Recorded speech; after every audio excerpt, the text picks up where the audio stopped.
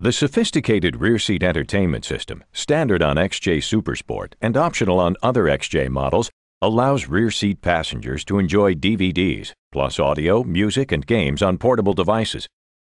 This video will show you the equipment provided and how to easily operate many features. We'll cover the remote, monitors, and headphones, how to set up rear seat entertainment from the front touchscreen, enjoying a DVD movie, and adding another source of entertainment for using the monitors separately. The remote is housed in a cradle in the rear seat armrest. It can be used in the cradle or removed by pressing the very top center. If it's out, remember to point the remote at the monitor for best reception. The 8-inch LCD monitors are in each front headrest, easily viewable for each rear passenger. 2 headphones are also included. They are independently controllable Wi-Fi digital wireless headphones. One button on the side turns the power on and turns it off when not in use. Another button changes the audio channel. There's also a control for volume. From the front seat, load a DVD movie into the slot. On the front touchscreen home menu, touch Audio Video, then Rear Media. After touching the settings, ensure that the limousine mode is on. This gives control to the rear seat remote. Now it's important that you leave the touchscreen rear media menu or else the rear controls will not work. Any other screen will work. In this example, we'll go back to the home screen. Now we're ready to enjoy rear seat entertainment from the rear seat. First, get comfortable in the back seat.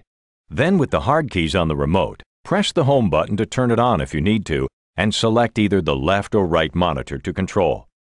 A telltale light appears just below the key. On the remote touchscreen, touch I want to watch. You'll see you have a choice of sources. Select DVD/CD. Now you have control of the DVD. Press Menu if the menu's not showing on the monitor.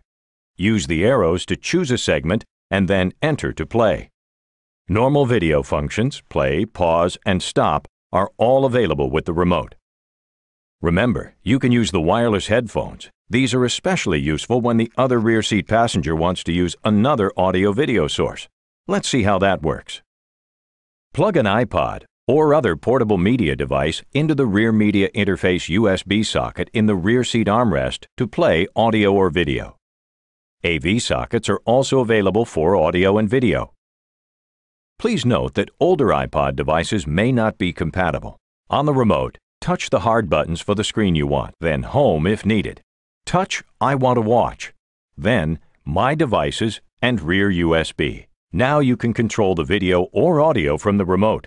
Once the headphones for the second passenger are turned on and set to the proper channel, both rear seat passengers can enjoy their own personal entertainment selections.